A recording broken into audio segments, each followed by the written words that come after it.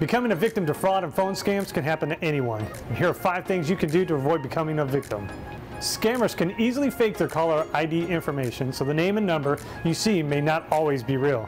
If someone is asking for money or personal information, hang up. Someone may ask for payment in advance. They may even say that you've won a prize, but you have to pay taxes or fees up front. Don't fall for this. Scammers will take your money and then disappear. Scammers want you to give out your personal information quickly. They may even threaten you. If this happens, simply slow down to check out their story. Consult an expert or just tell a friend. Some companies use a free trial to sign you up for products and bill you every month until you cancel. Before agreeing to a free trial, do your research on the company and their cancellation policy. Scammers will pretend to be someone you trust, like a government official, family member, or even a company that you do business with. Don't send money or give out personal information over the phone.